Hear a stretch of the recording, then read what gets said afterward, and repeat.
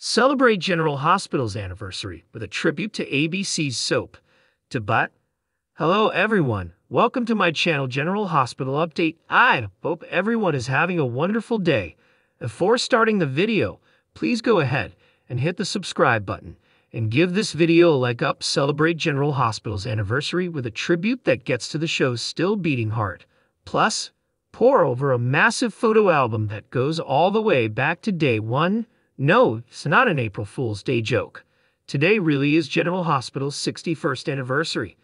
The show was released into the world back on April 1, 1963, the exact same day as NBC's similarly themed The Doctors and its utterly forgettable Ben Jarrett. General Hospital's vitals. Who's who in the cast of characters? PHOTOS. Poor Ben Jarrett lasted less than 3 months. The Doctors made it 19 years.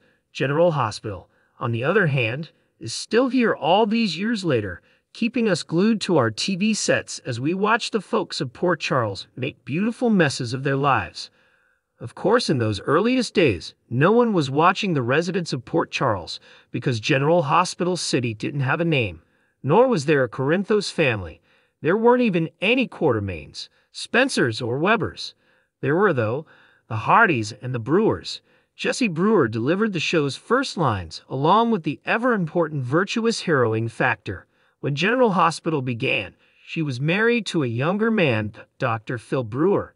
He was a handsome doctor who had a problem keeping his stethoscope in his pants. Phil also had a problem with consent. When Phil eventually turned up murdered, no one was very surprised or very upset. Jessie's good friend, Dr. Steve Hardy, meanwhile, cut a more heroic figure.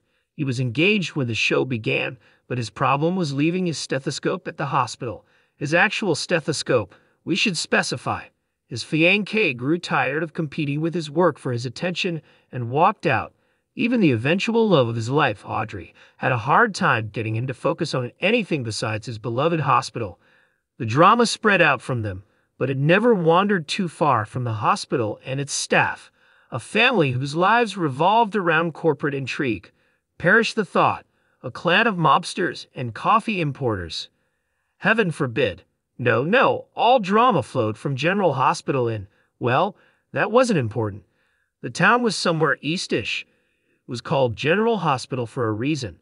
Heck, it wasn't until 13 years later, in 1976, the town finally got its name, Port Charles.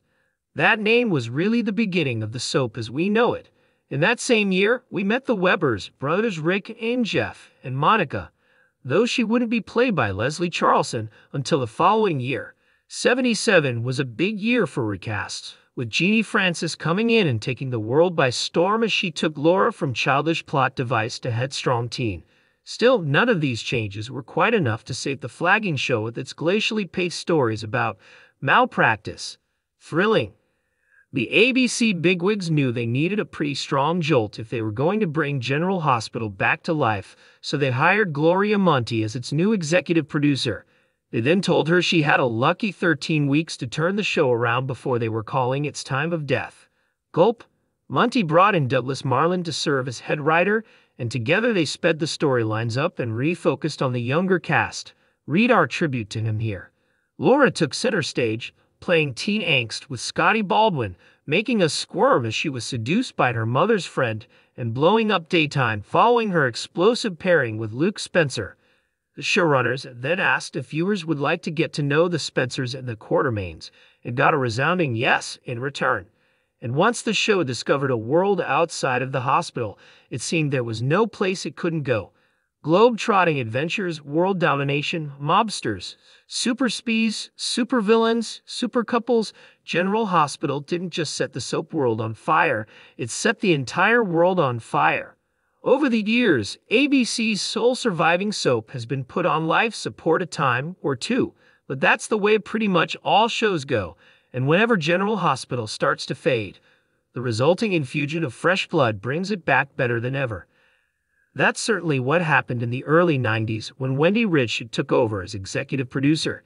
She gave us heart-wrenching topical stories like the HIV/AIDS crisis, a new tradition in the nurses' ball, and morally ambiguous action courtesy of everyone's favorite mobster, Sonny Corinthos. Thanks for watching this video. Please subscribe to our channel.